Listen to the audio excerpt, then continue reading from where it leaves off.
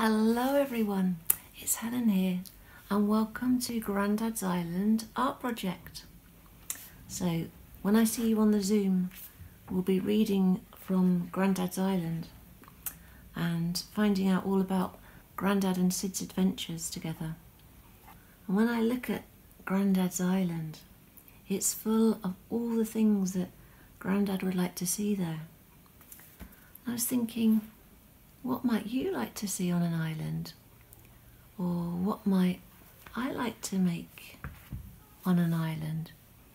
And I thought I might like to open a pizza shop. So the first thing I was going to do was ask you if you could help me to design some pizzas for the menu. And I can show you how to do that. So if you're ready, let's go. So to start off, I was thinking of all the different ways I could make some pizza toppings.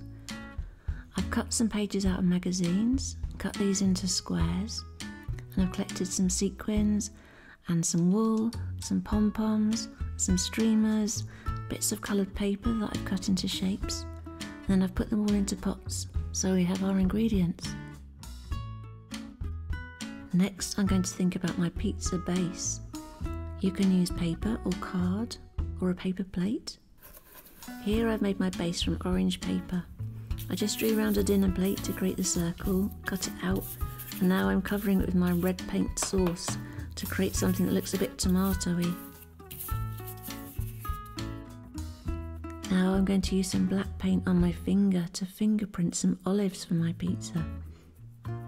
Once I've done the painting, it's really important to let it dry. Then you're ready to paint on some glue.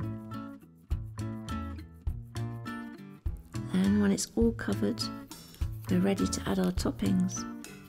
So I'm putting on some of my cut up bits of magazine. I'm just checking they're all stuck down really well. And then I'll glue on top as I'm going to add some more toppings. I think next I'm going to sprinkle some of my hole punch bits. And then add some bits of wool. It's like grated cheese. Press these down to make sure they're all glued on nicely. And then some nice sparkly bits. Some red and green bits of paper.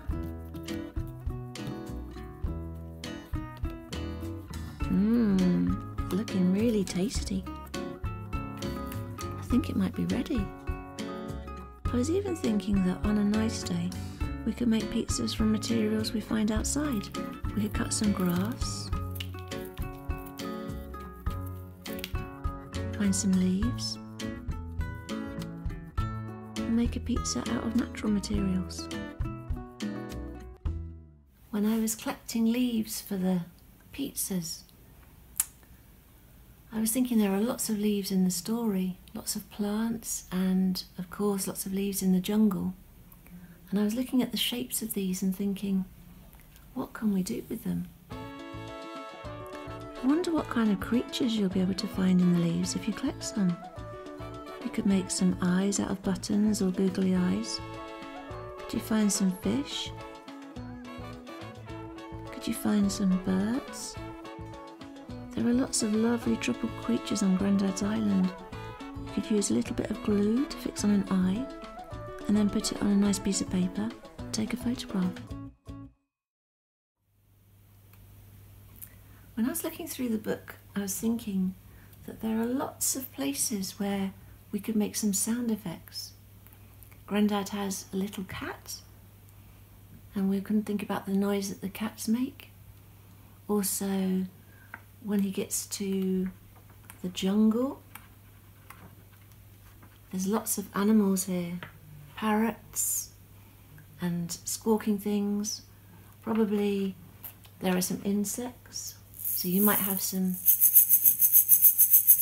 shaky eggs at school to make some insect noises, or some rustling sounds. I've got some streamers here.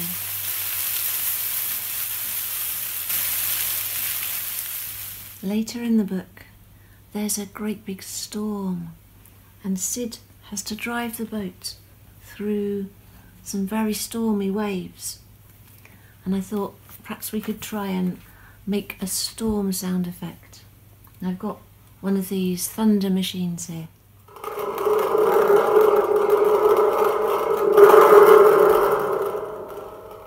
So that makes some thundery noises, and also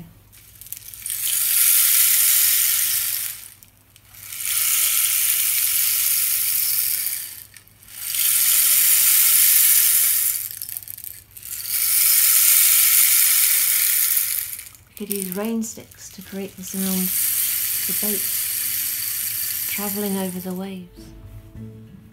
Perhaps you could make a stormy sea with a big piece of material. You could use a sheet or something that will create some big rolling waves.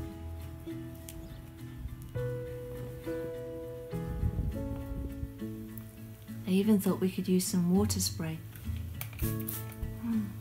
because this makes it feel as though we're on the boat and that the waves are lashing over the top of the boat and we're getting all covered in water. So I look forward to seeing you to tell you the story.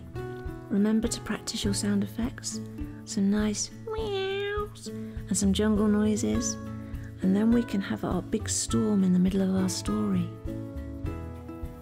Thank you for watching, everyone. I hope that you enjoy making your pizzas and leaf creatures and practicing your sound effects, and I'll look forward to seeing you on the Zoom very soon. Bye!